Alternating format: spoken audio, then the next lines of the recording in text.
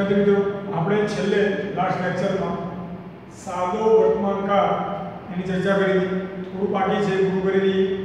એમાં આપણે જોયું બે સહાયકારક ક્રિયાપદનો ઉપયોગ થાય છે, એ છે ડુ અને ડઝ। હવે એની વાત કરીએ ડુ અને ડઝની, તો એની આપણે ચર્ચા કરી હતી કે જો કર્તા તરીકે આઈ, વી, યુ, જે હોય તો આપણે ડુ મૂકીએ છીએ, અને જો કર્તા તરીકે હી, સી, ઈટ હોય તો આપણે ડઝ મૂકીએ છીએ।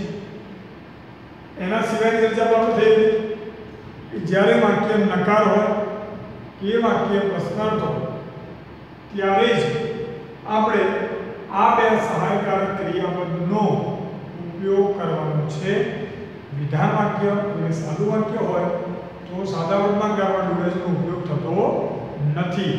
જોઈએ આપણે વાક્યના શબ્દની વિરેની એની એક વાક્ય પણ આપેલું છે, he goes to school, બરાબર છે। હવે આ વાક્ય જે છે એ સાદું વિધાન વાક્ય છે।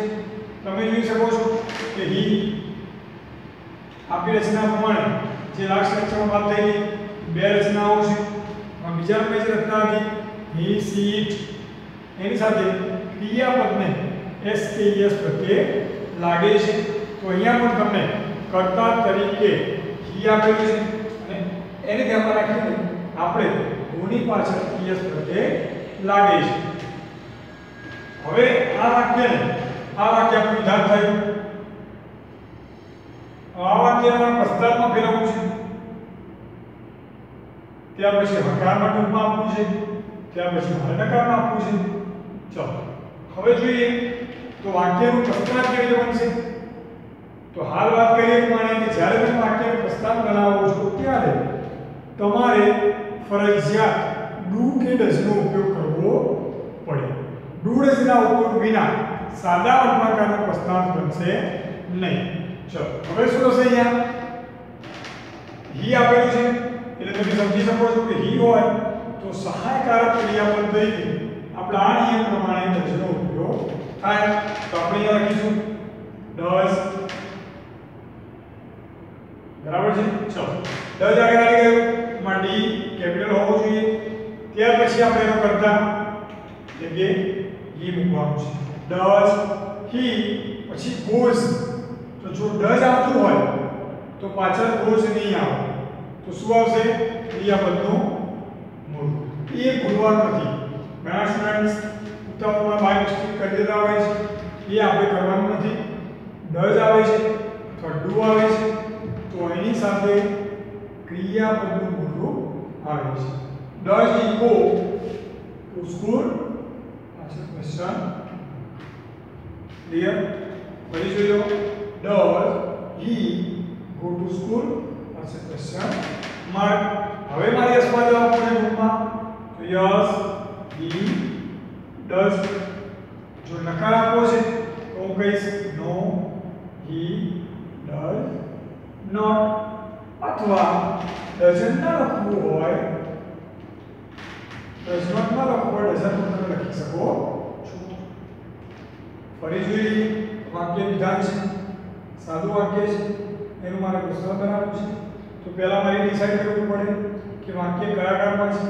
આપણે જોઈએ છીએ રચના પ્રમાણે હી ગોઝ આપેલું છે એટલે યસ લાગેલું છે ક્રિયાપદને તો ડઝ આવશે, બરાબર। ત્યાર પછી કરતા he go to school question. અહીંયા ભૂલથી ફરી રિમાઇન્ડ કરાવી દઉં છું કે અહીંયા ગોઝ મૂકવાનું નથી, કારણ કે ડઝ છે તેની સાથે ક્રિયાપદનું મૂળ આવે। ડઝ ગો ટુ સ્કૂલ, પાછળ પ્રશ્ન ચિહ્ન, yes he does, no he does not, તો હી ડઝન્ટ, બરાબર। આપણે યાદ રાખીશું કે ડઝ નોટ હોય તો એનું મૂળ આપણે ડઝન્ટ કહીએ છીએ, જેનો ખ્યાલ જ છે, છતાં જાણીએ ડુ નોટ હોય તો એનું આપણે ડોન્ટ કહીએ છીએ, બરાબર છે। આ વાત થઈ ત્રીજો પુરુષ એક વચનમાં જ્યારે હોય તેની વાત છે, પણ એ સમયે જ્યારે બહુવચનમાં આવશે વાક્ય, અહીંયા કર્તા જે છે વાક્યમાં એ જો બહુવચનમાં કરતા હોય એ સમયે તમારે અહીંયા ક્રિયાપદનું મોઢું આપેલું હોય છે એ પણ સમજૂતી મેળવીએ આપણે.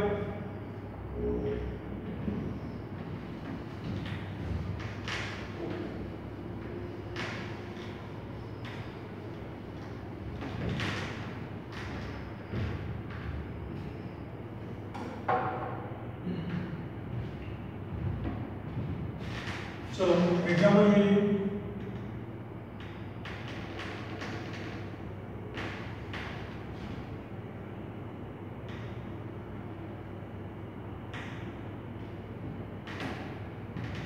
The children write poems. Okay? So, હવે જોઈએ આપણે પહેલું વાક્ય કેવું છે? પ્રશ્નાર્થ, ત્યાર પછી હકાર, ત્યાર પછી નકાર.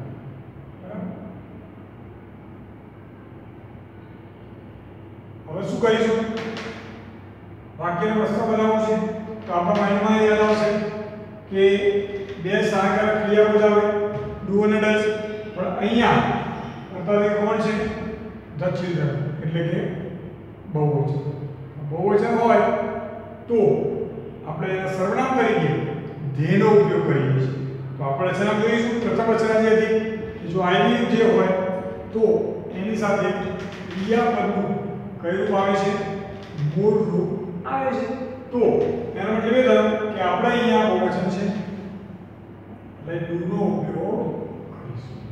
પહેલી વાત નક્કી કરવાની છે. જોઈએ જવાબ આપણે ડુ ના આગળ આવીશું આપણે નિયમ પ્રમાણે. ડુ થઈ ગયું. ચલો આગળ ડુ, પછી કરતા ગયો ધ ચિલ્ડ્રન રાઇટ poems.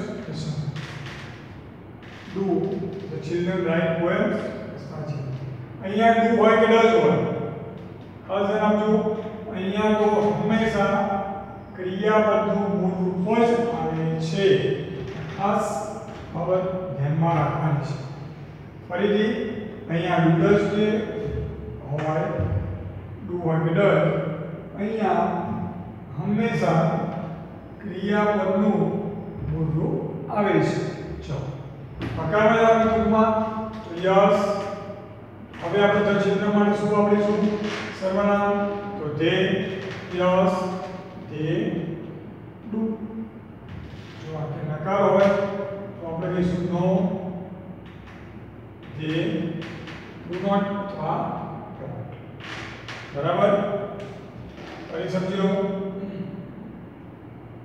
બહુવચન છે ધ ચિલ્ડ્રન આપેલું છે એટલે ડુ મૂકીશું.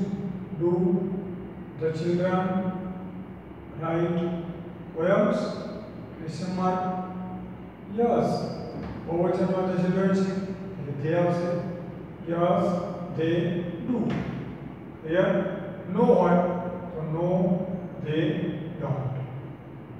જો નંબર કરતા હોય તો આપણે પોએમ કરતા હોય તો આપણે શું કહીએ છીએ? નો હોય તો નો માનવું છે. ક્લિયર? આ તો વાત કરી સાદા વર્તમાનકાળ. બરાબર છે? એમાં નિયમો પણ આપણે વાત થઈ ગઈ. એ બધું જોઈ લેવાના. નવમાનો સેમ ટોપિક છે, નવું ચેન્જિંગ આવશે નહીં. પણ જેમ નવમાં તમારે આવતું હતું ચેન્જિંગ ધ ટેક્સ, સાદા વર્તમાનકાળમાં આપેલો હોય સાદા ભૂતકાળમાં ફેરવવાનો, સાદા વર્તમાનકાળમાં આપેલો હોય ચાલુ વર્તમાનકાળમાં ફેરવવાનો. તો એ નિયમથી આપણે 10મામાં પણ આવે છે. અને થોડી પ્રિપેરેશન એ પણ રાખવાની છે. જો નવમાની ગ્રાઉન્ડ પડ્યું હોય તો એ પણ તમે મહાવરો કરી શકો છો. એના ધ્યાનમાં રાખીને જેટલી તમે પ્રેક્ટિસ કરશો તો એટલો મહાવરો તો વધતો જશે, તો ભૂલ પડવાની શક્યતા ઘટતી જશે. ક્લિયર? અને આપણે આ ટોપિક વાત કરી સાદો વર્તમાનકાળ. ઓકે, ફરી એકવાર હાઇલાઇટ કરી દઉં. સાદો વર્તમાનકાળ બે રચના હોય છે. પ્રથમ રચના છે આઈ વી જે હોય તો ક્રિયાપદનું મૂળ રૂપ, હી સી ઇટ હોય તો ક્રિયાપદની અસ્કી એસ વચ્ચે લાગે છે.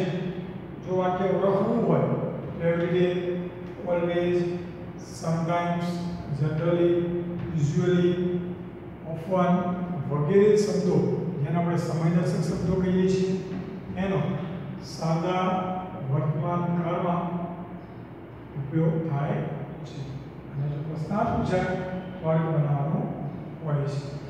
અલગ રીતે એક્ઝામમાં કે પ્રશ્ન નકાર પૂછાતું નથી, પણ જાણવું જરૂરી છે.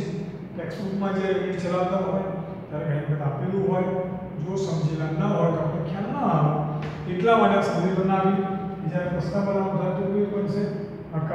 નકાર. હવે સેમ વસ્તુ સીધું નકાર બનાવવું હોય, ધારો કે આ વાક્ય આપેલું છે એનું મારે સીધું નકાર બનાવવું છે વિધાન વાક્યમાં, તો સીધું લખવાનું છે the children, એના પર સાગર ક્રિયા do not write poems. એટલે આ જ નિયમ તો તમે આ દાખલામાં નકાર બની શકે છે.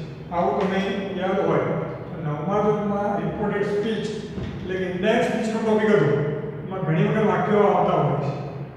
વિધાન વાક્યમાં નકાર હોય, આપણું વાક્ય વિધાન વાક્ય હકાર કહેવાય, એમાં નોટનો સમાવેશ થયેલો નથી. જ્યારે આ વાક્ય વિધાનમાં નકાર છે, વાક્યમાં શું આવેલું છે? નોટ આવેલું છે.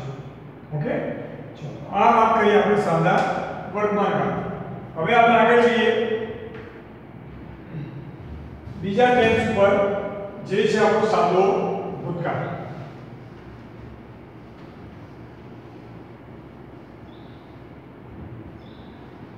બીજો ટેન્સ છે આપણો સાદો ભૂતકાળ. એને આપણે કહીશું ધ સિમ્પલ પાસ્ટ ટેન્સ. શું કહીશું આપણે? Simple past tense. ઓકે, ચલો હવે બંને કાર ભેગા થયા, ધીરે ધીરે કાર વધતા જશે એમ તમારું કન્ફ્યુઝન વધતું જશે કે એક્ઝામમાં કેવી રીતે ખબર પડશે કયો કાર છે. તો આપણે વાત કરીએ પ્રમાણે સમયદર્શક શબ્દો જોવાના છે. ન આપેલા હોય તો તમારે છે ને બે ઓપ્શન છે તમારી જોડે, બરાબર છે? બેમાંથી એક તો થઈ જ જશે. સાદા ભૂતકાળનો ઉપયોગ પહેલી વાત કરી ક્યારે કરીએ છીએ?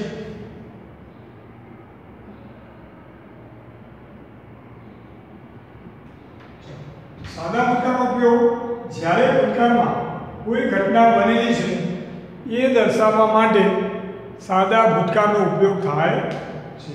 ફરી સમજી લેજો, ભૂતકાળમાં કોઈ ઘટના બનેલી હતી એવું દર્શાવવું હોય ત્યારે આપણે સાદા ભૂતકાળનો એટલે સિમ્પલ પાસ્ટ ટેન્સનો આપણે ઉપયોગ કરીએ છીએ. હવે એની પર રચના જોઈ લઈએ. મારી કઈ રચના છે? કર્તા પ્લસ ક્રિયાપદનું ભૂતકાળનું. આ રચના જોઈ લેજો.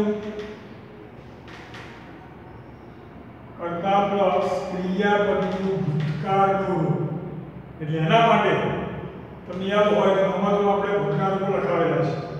એ ભૂતકાળના રૂપો તમારે તૈયાર કરવા પડે, કારણ કે અહીંયા તમારે કર્તા ગમે તે હોય, આપણી પાસે તો 7 કર્તા છે, આઈ, યુ, ધે, ઈસ, ઇટ, ગમે તે કર્તા હોય, તમને ખબર પડે કે વાક્ય સાદા ભૂતકાળનું છે એટલે તમારે કૌંસમાં જે ક્રિયાપદ આપેલું છે એનું ભૂતકાળનું રૂપ મૂકવું પડે. એટલે એના માટે જો તૈયાર ન કર્યા હોય તો ભૂતકાળના રૂપો ફરજિયાતપણે તૈયાર કરવા પડે. અને આમ પણ આપણે રિપોર્ટેડ સ્પીચમાં ભણ્યા 9મા ધોરણમાં સાદા વર્તમાનકાળનું વાક્ય છે, સાદો વર્તમાનકાળ સાદા ભૂતકાળમાં કન્વર્ટ થાય છે એ આપણે નિયમ જાણીએ છીએ. તો સાદો વર્તમાનકાળ સાદા ભૂતકાળમાં ગયો એ નિયમ આપણને ખ્યાલ છે, પણ જો વાક્ય શબ્દ જે આપેલો છે, ફોર એક્ઝામ્પલ તમે રાઈટ આપેલું છે સાદા વર્તમાનકાળ, તમને નિયમ ખ્યાલ આવે રાઈટનું રોટ થશે, પણ જો રોટનું સ્પેલિંગ ખબર નહીં હોય તો ત્યાં તમારા માર્ક્સ કપાશે. એટલા માટે ખાસ જરૂરી છે કે તમારે ભૂતકાળના રૂપો એના તૈયાર કરવા પડે. હવે એના સમયદર્શક શબ્દો જોઈ લઈએ. તો નોર્મલ શબ્દો જે આપણે યસ્ટરડે છે,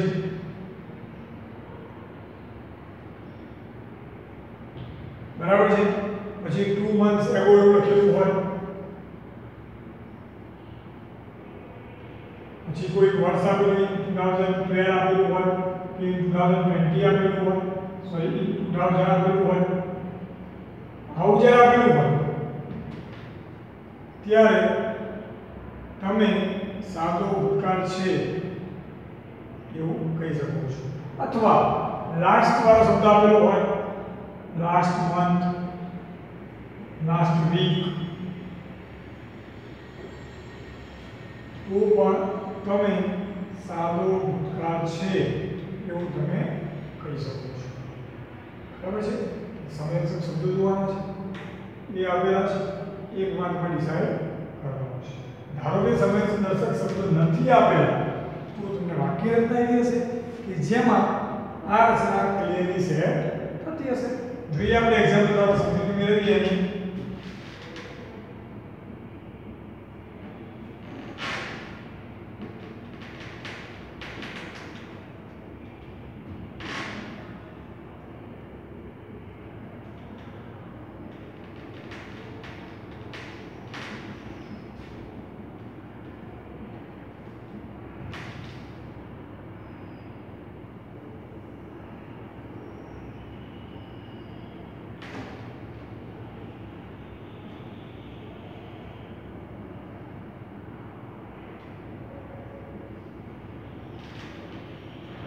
બરાબર? સરસ. પહેલું છે આઈ રોટ લેટર, મેં પત્ર લખ્યો હતો, ભૂતકાળ આવ્યો. બીજું છે he played a cricket study, એ ગઈકાલે ક્રિકેટ રમ્યો હતો, પ્લેડ અ. સી રોટ એ પોએમ સ્ટડે, તેને ગઈકાલે કવિતા લખી હતી. બરાબર છે? બીજા એક્ઝામ્પલ જોઈએ, બધા સમજૂતી મળશે આપણને.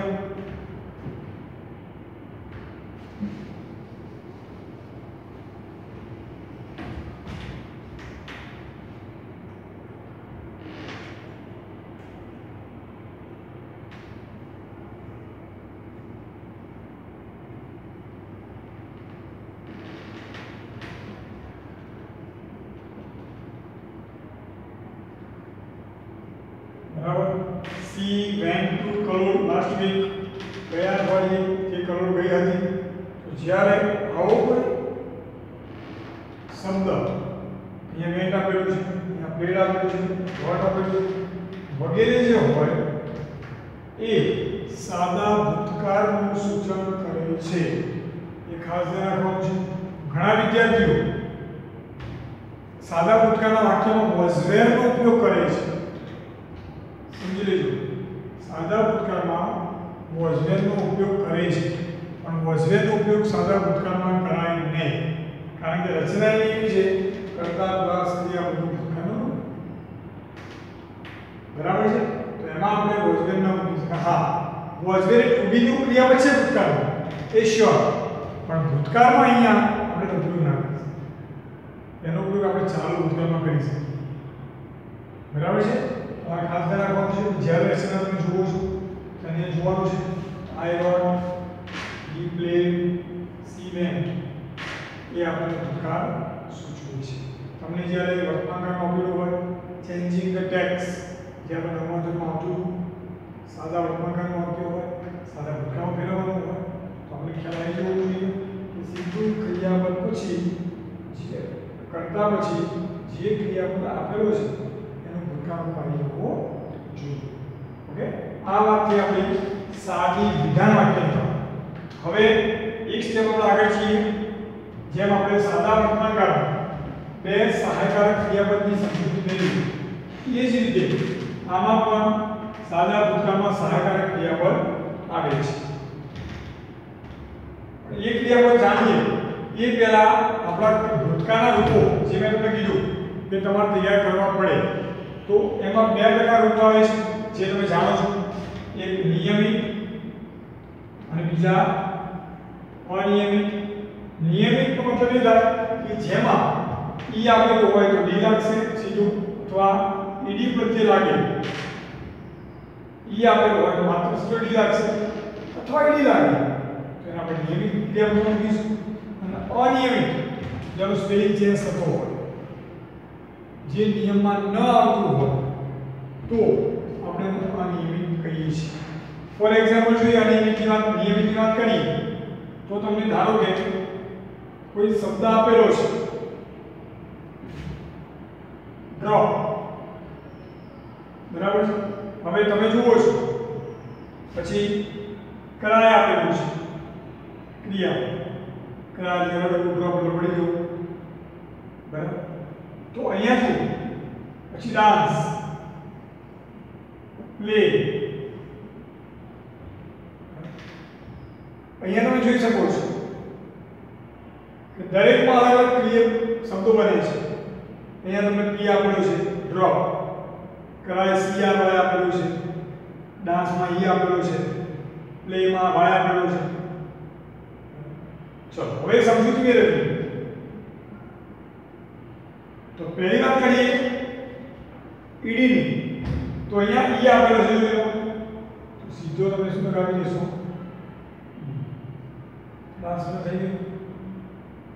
બરાબર. જે નોર્મલ આપણો ઉપયોગ એનો કરીએ છીએ. ત્યાર પછી પ્લે આપેલું છે, અહીંયા પણ વાય છે, અહીંયા પણ વાય છે, એટલે ભાઈ તો આગળ બીજું થાય. પણ જેમ આપણે સાદા વર્તમાનમાં શીખ્યા એસ કેસ લગાવવાનું, વાય ની આગળ જેમ સ્વર નિયમ હતો, સેમ વસ્તુ અહીંયા છે કે વાય ની આગળ શું છે સ્વર આવેલું છે. તો તમારે સીધું એનું ઈડી લગાવવાનું થાય પ્લેટ. ક્રાય વાય ની આગળ શું છે વ્યંજન છે આર, તો વાય ને દૂર કરવાનો છે અને ઈ ડી વચ્ચે લગાવવાનો છે. આઈ લગાવીને ડી વચ્ચે લગાવવાનો છે. ત્યાર પછી છે ડ્રોપ, છેલ્લો પી છે.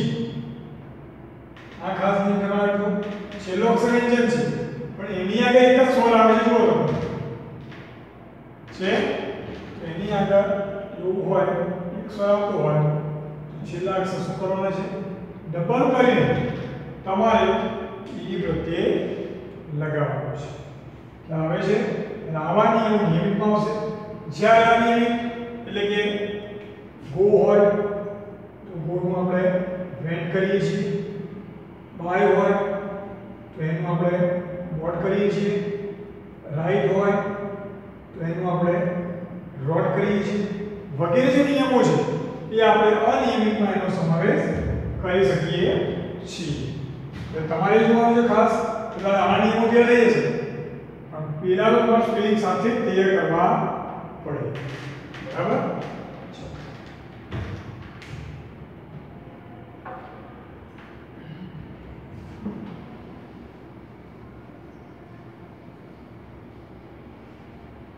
આગળ જોઈએ. હવે સાદા ભૂતકાળમાં સહાયકારક ક્રિયાપદ તરીકે શેનો ઉપયોગ થાય છે? સાદા ભૂતકાળમાં સહાયકારક ક્રિયાપદ તરીકે આપણે ડીડ નો ઉપયોગ કરવાનો છે. શેનો ઉપયોગ કરવાનો છે? ડીડ નો ઉપયોગ કરવાનો છે. સેમ રીત, સેમ મેથડથી પેલામાં જેમ ડૂડ હતું એમ આમાં આપણે શેનો ઉપયોગ કરવાનો છે? ડીડ નો ઉપયોગ કરવાનો છે. જેમ પેલામાં હતું કે આઈ યુ જે હોય તો ડુ મુકાય, હી સી હોય તો ડચ મુકાય. આમાં એવું નથી. આમાં દરેક કર્તા સાથે આઈ હોય, વી હોય, યુ હોય, દે હોય, હી સી ઇટ હોય, ગમે તે કરતા દરેકમાં તમારે શું મૂકવાનું છે? ડીડ મૂકવાનું થશે. અને પેલો નિયમ પણ કહો કે ડુડ સાથે હંમેશા ક્રિયાપદ ડુડ વાપરો. સેમ વસ્તુમાં ડીડ સાથે હંમેશા ક્રિયાપદ કયું આવશે? ડુ આવશે. બરાબર છે. જોઈએ આપણે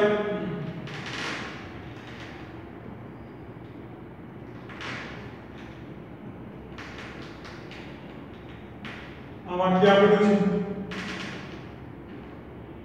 પેલા બંને સમજી લેવી કે ડીડ જે છે એ સહાયકારક ક્રિયાપદ છે આપણું સાદા ભૂતકાળનું.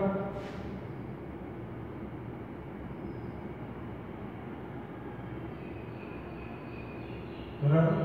એટલે સહાયકારક ક્રિયાપદ હોય તો જેમ સાદા વર્તમાનમાં વાત કરી હતી આપણે એ જ પ્રમાણે આપણે એનો ઉપયોગ કાં તો વાક્ય પ્રશ્નાર્થ હોય કાં તો વાક્ય નકાર હોય તો જ આપણે કરીશું. બરાબર. જોઈએ આપણે ચલો. He went to Colombo. એ કરોડ ગયો હતો. હવે આ વાક્ય વિધાનમાં હકાર છે, બરાબર છે, વિધાનમાં શું છે? હકાર છે. આને મારે પહેલું નકાર બનાવવું છે પૂરા વાક્યમાં, તો મારે ડીડ નો ઉપયોગ કરવો પડે. તો સેમ વસ્તુ હી, પેલામાં યાદ કરો આપણે ડઝ મૂકતા હતા, હી ડઝ નોટ, તો અહીંયા રિટર્ન મૂકીશું હી ડીડ નોટ. વેન્ટ નું પૂરું પાછું આવવું પડશે ગો, બરાબર. આના પછી થઈ પૂરું વેન્ટ થાય, ડીડ મૂકો છો તો એની સાથે હંમેશા ક્રિયાઓનું પૂરું આવે. He did not go to, એ ગયું. મારે તમારું વાક્ય બનશે he did not go to Kalol. આ વાક્ય તમારું નકાર થયું આખા વાક્ય. વાક્યમાં પ્રસ્તાવ બનાવવું છે તો પણ ડીડની જરૂર પડશે. તો હું શું કરીશ? Did he go to Kalol, જે કલોલ ગયો હતો નિયમ સેમ લાગુ પડશે. ડીડ સાથે ક્રિયાપદનું પૂરું આવે. અહીંયા જુઓ he did not go to Kalol, એ કલોલ ગયો નહોતો, બરાબર. ખાસ ફોકસ તમારે અહીંયા કરવાનું છે. આની જરૂર દરેકમાં પડશે, અલગથી નહીં પૂછાય પણ રિપોર્ટેડ સ્પીચ એટલે કે indirect speech, changing the text, આ વખતે બધામાં ઉપયોગ થશે. ડીડ ના કેટલા આવો છો? Did he go to Kalol question mark. હવે મારે ટૂંકમાં જવાબ આપવો છે તો યસ, પછી હી ડીડ. જો તે ગયો હોય તો આપણે કહીશું યસ હી ડીડ.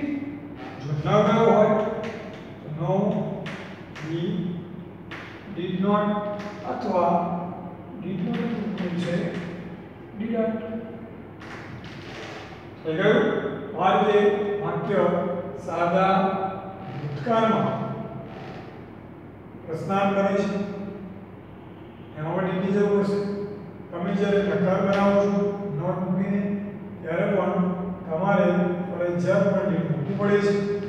ડીડ સાથે હંમેશા ક્રિયાપદનું મૂળરૂપ આવે છે, એ વાત ભૂલવાની નથી. જો કામ પૂછી તમે ડીડ હી વેન્ટ કરી દો છો તો એ વાક્ય તમારું રોંગ પડે છે. એવું ન થવું જોઈએ. ડીડ આવે છે તો did he go to Kalol, પછી પ્રશ્નાર્થ ચિહ્ન. અહીંયા નકારાત્મક વાક્ય તો he did not go to Kalol, એ કલોલ ગયો નહોતો. જો વર્તમાન હતું ત્યાં આપણે જ મૂકતા હતા, કારણ કે હી સી સાથે ડઝ આવતું, અને આઈબી જો હોય તો ડુ આવતું. ક્લિયર? અહીંયા વાક્ય પ્રસ્તાવના લાગે did he go to Kalol, પ્રશ્નાર્થ ચિહ્ન. જો એ ગયો હોય કલોલ તો યસ હી ડીડ. જો ખરેખર નથી ગયો, નો હી ડીડ નોટ અથવા ડીડન્ટ. ક્લિયર? આજે આપણે સાદો ભૂતકાળની ચર્ચા કરી, સાદા ભૂતકાળ બાકી ચર્ચા કરી, બરાબર. એક વખત ફરી જોઈ લેવાનું છે, ક્લિયર કરી દેવાનું છે. નિયમો ખાસ તમારી પાસે કદાચ 10માની ગ્રામર અવેલેબલ ન હોય, 9માની જો પડી હોય તો તમે એમાંથી મહાવરો કરી શકો છો. એક્ઝામમાં ગ્રામેટિકલ ટોપિક છે એટલે સેમ જ વાત છે, એટલે તમારે મુશ્કેલી એમાં આવશે નહીં. અને જેટલી વધુ પ્રેક્ટિસ કરશો એટલું તમને મહાવરો થશે. Thank you.